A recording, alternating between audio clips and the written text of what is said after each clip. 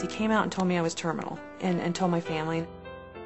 The reason I'm trying to get involved is because I don't want anybody ever to lose hope, and that's what I felt like. I felt like I lost hope. But when I went to my doctor, she said, "No, you're not. You have hope. We're fighting."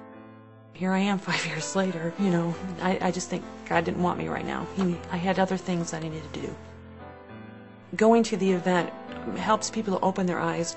The first time I went there, I had a baseball cap on, completely bald. I walked 3 miles, had my 8th chemo, and I had probably 30 people come up to me and say, "Been there, you're gonna make it."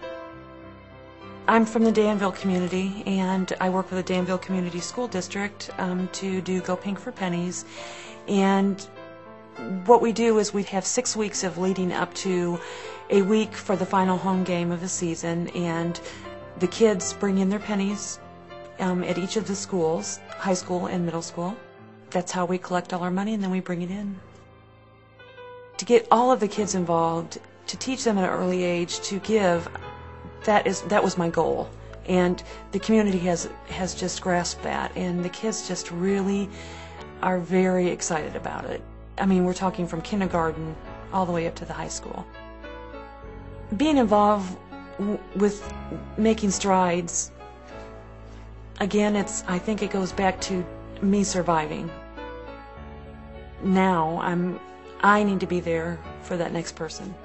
Not just me. We have to join together as a community. And that's making strides is it. If we gather together as a team and go out and fight, we can beat this. The time is now to get rid of these diseases.